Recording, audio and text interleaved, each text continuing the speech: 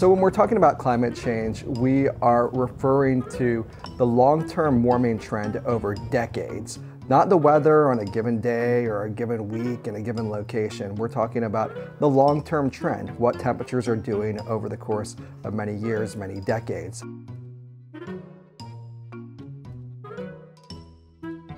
We will never totally eliminate extreme cold.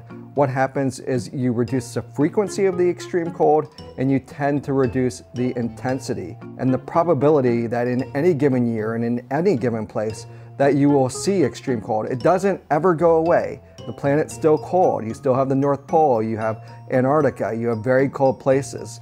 These cold places are gradually warming over time.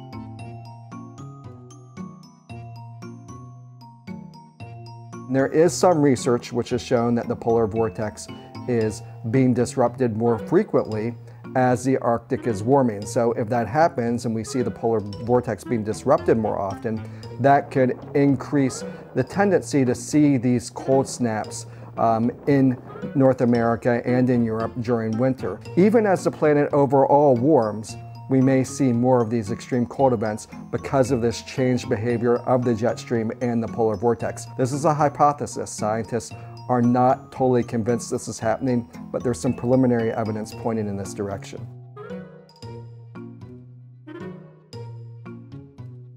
I think the climate science community, there's a pretty strong consensus that the rate of warming that we've seen in recent decades is unusual, and it is due to human activities. 97% of the studies published in the academic literature are consistent with this idea that this is human-caused and that the rate of warming is unusual, at least compared to the last several thousand years. I think when you look at the fact that we've had our 4 warmest years in the last 4 years, when you look at all the indicators of warming, which are all consistent and they all point at the exact same phenomenon, which is rising temperatures due to climate change.